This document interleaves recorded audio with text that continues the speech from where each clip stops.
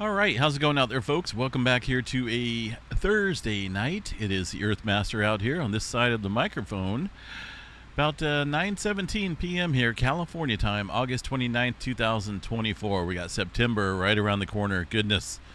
Latest activity here on the globe shows a 3.8 into the area that's seen that pretty large earthquake there around the San Salvador area, El Salvador region yesterday. I need to adjust this here real quick. Looks like we got a little bit too much quake activity on the map due to the time up here on this little timestamp. That's more like it, last 24 hours. So, latest earthquake activity there on the map. Now, we did see some threes down here in the Baja California area earlier this morning. As far as uptick here in Southern California goes, still seeing a handful of earthquakes scattered out and about. A little separate swarm down here around the Ocatello Wells area. Pretty shallow earthquake activity, about 6 miles here below the surface for a bunch of small microquakes. Nothing big, but a little bit of swarming going on. Also a little bit around the Salton Sea. The San Andreas Fault here, pretty quiet for now. Not a whole lot of activity specifically on that. Los Angeles area as well, pretty quiet right now. Bakersfield area, still seeing a handful of earthquakes here, including one in the last hour.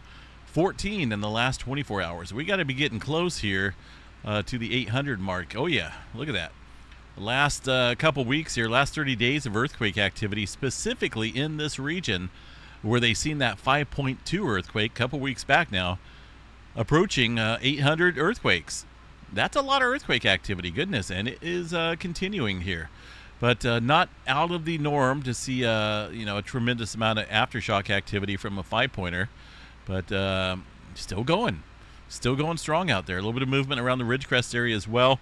Overall, just keeping an eye on Southern California area. I know we see little periods of uptick out here, and it seems to come and go in waves out here. And that is, of course, according to, if we get some adjustment out here across the Western Pacific, maybe the South here, we'll see a little bit of release of pressure up here for now, and then things will kick back up, a certain time later. So it's not always underneath seeing like a whole bunch of earthquake activity out here. So this morning, yeah, there was a little bit of uptick here, a bunch here in Nevada, and we're still seeing one within the last hour or so, but it's kind of backed off a little bit in terms of the multitude of quakes out here. Still seeing some movement out here across the Las Vegas area, getting that linear fashion out here, even extending down in this region. Remember last night I was showing you guys a trail of earthquakes out here in Northern California stretching down through Nevada, and now tonight we got some activity further south here along the line. There's some talk here that the plate boundary itself may be transferring from the San Andreas Fault over to the Walker Lane area, which sits over here, but I don't think that would happen in a rapid type development. It would probably take a long time. So I don't really firmly believe that the new plate boundary is going to be out over here across Nevada or the Walker Lane area. I still firmly believe it's the San Andreas Fault, and it's been building up steam here for quite a while. But there's been a little bit of scientific chat about maybe a new section out here is going to be the new plate boundary in the future, but that's going to be another video, another night. But we are seeing a little bit of earthquake activity out here recently, and it's been consistent. Northern California, not too much going on here. One earthquake from earlier, looks like a couple hours or so ago, 2.1. Nothing major going on through the Pacific Northwest. Look at this, one earthquake up here, right smack dab. Well, this is about 15 miles deep here into the Cascadia. But that is associated with the subduction zone here. Got the Cascadia subduction zone that sits just offshore here. And, these ridges here indicating all the strain and pressure built up here, raising this land up. The North American plate here, while the Juan de Fuca plate is being subducted here underneath this area. All this has been rising, been accumulating strain, and it's 324 years since the last big earthquake out here, and this Cascadia subduction zone can rupture in segments, if you will. The full rupture here would produce a 9-pointer or greater. That's the entire length of the Cascadia. The southern end is capable of producing up to about an 8.4 here. And that does come in segments, but there's also been a little bit of chat that maybe a little segment up here on the northern end is possible of seeing some rupture as well without triggering the entire length there of the Cascadia. I read that in an article. I didn't have it pulled up here. I'll have to cover that in the morning. But there's been a little bit of new scientific discovery here on why this area doesn't have a whole lot of ridging going on here. Notice these ridges here, right? These thrust faults being created because of all this pressure that's going on here. This area, roughly about Washington, southern Washington area northward, doesn't have all that ridging going on. So they feel that this area could potentially be one to go here. But then again, you know, it could be any of these sections, any of these segments, or just a one whole segment that would go. But it's an interesting article. I'll see if I can pull it back up here in the morning. Not a whole lot going on as far as volcanic activity through the Cascades for now. A couple smaller microquakes up there. Yellowstone National Park, nothing going on really. But let's just double check here, see what we have across the area. That, I'm not for sure what that is. Could be some wind, thunderstorms earlier. It could be some machinery, tractors, generators. If this was indeed magma or earthquake activity, it would show up here across local seismograph stations. And I'm really not seeing anything that looks identical on these nearby stations here. So that's some type of local interruption there in the seismograph data. A couple smaller earthquakes here is noted around the Maple Creek area in the last few hours. Not a big amount, but it looks like maybe 4. A couple earlier this morning as well. So we're getting a handful of earthquakes up there around the Yellowstone area, but nothing big. Just a couple ones up there for now. Across the center portion of the country, oil fields getting hit. One earthquake out in the New Madrid seismic zone from this morning. Little 2-pointer. Aside from that, things are pretty quiet out there for now. Hawaii. Let's go ahead and check in on Hawaii real quick, see if we got anything major going on. Little 2.1 just below the surface here. About almost a mile there below the surface. Still just seeing committed earthquake activity up here at the summit region, upper East Rift Zone, I should say, where we've seen the last couple magma intrusions here take place. So let's go over, see what we got. We haven't checked this out in a little bit. Make sure I got the most recent data here from the USGS. And there's Kilauea Volcano, still sitting at a yellow and advisory. Not a whole lot of earthquake activity. And looking at the seismograph stations here in the last 12 hours shows that there's only been a handful out here. So actually eerily quiet. Even though we've seen recent magma intrusions and the deformation data out here shows that we're starting to a little bit of an odd turn here. Look at this. Seen a large spike here about a day ago, and then things dropped like a rock recently.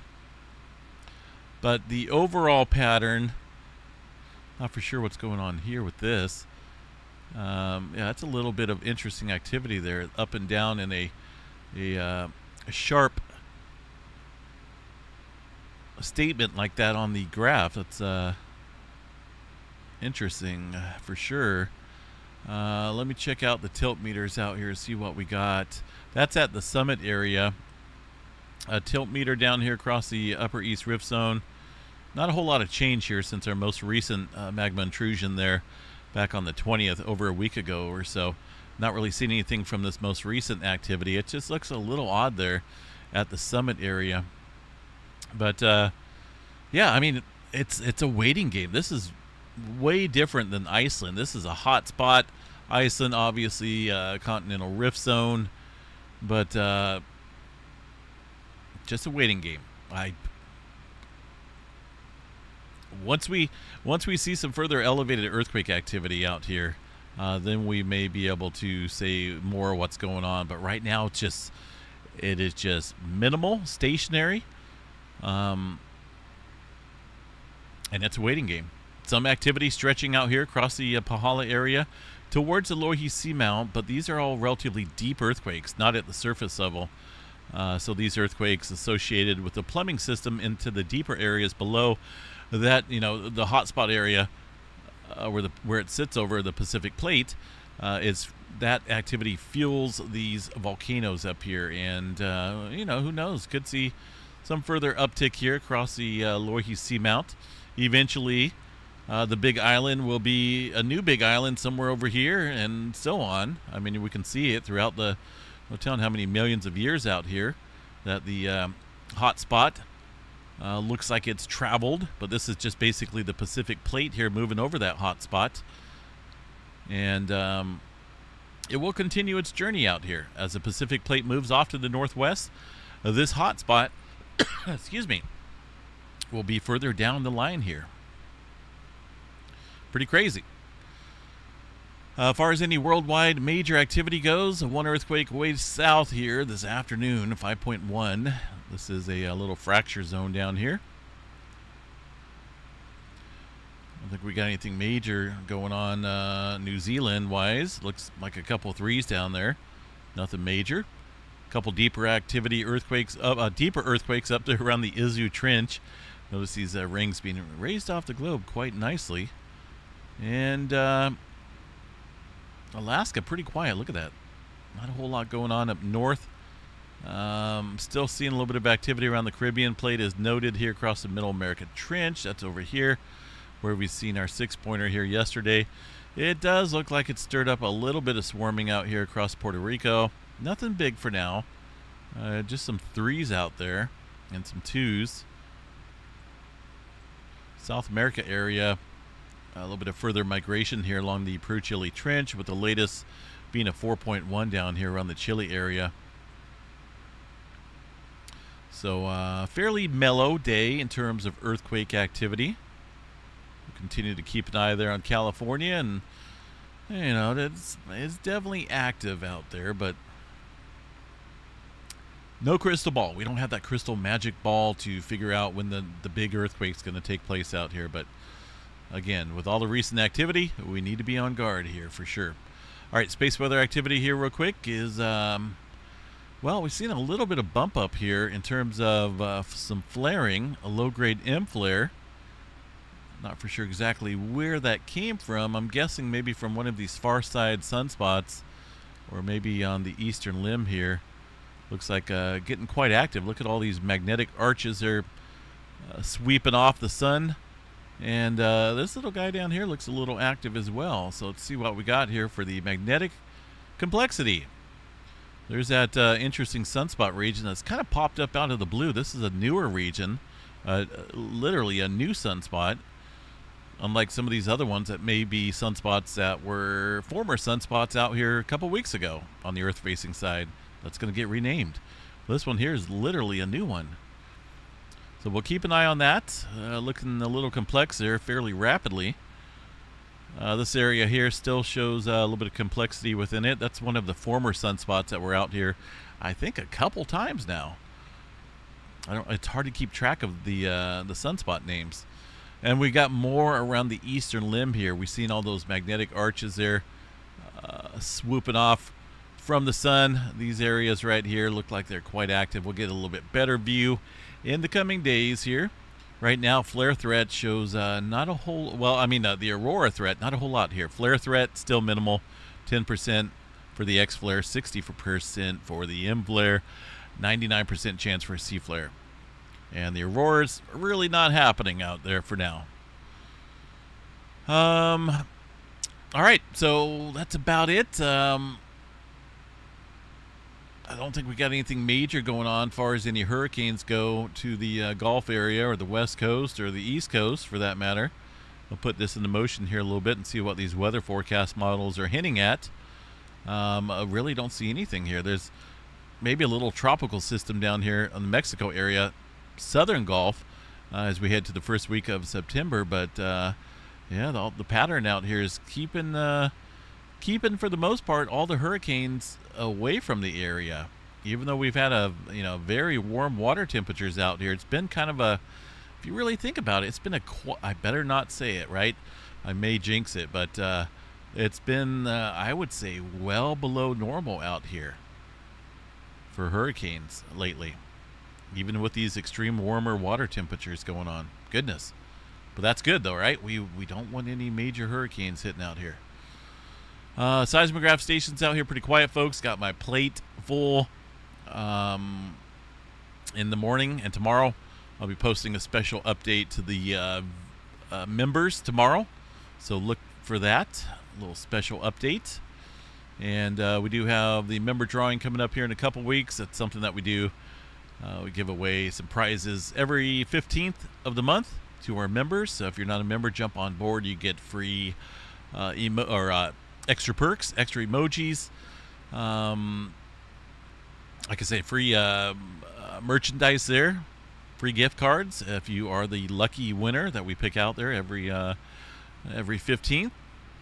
And of course, extra videos and whatnot that we provide as well. I'm thinking of some new stuff to add on to the members only option.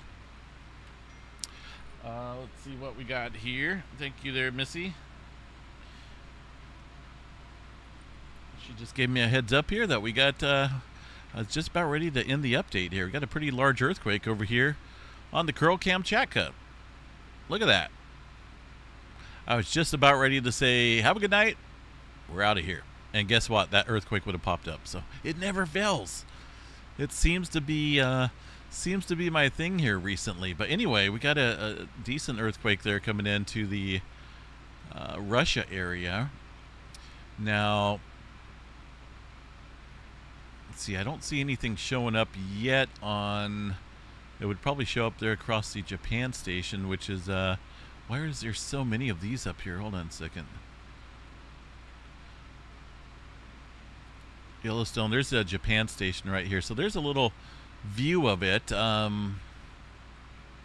That's way up there on the Kamchatka Trench here, northern end, Japan down here. Oh, it just got downgraded there. It looks like to 5.9. Let's see what the USGS here is reporting this earthquake as. Nothing yet. They've been a little slow.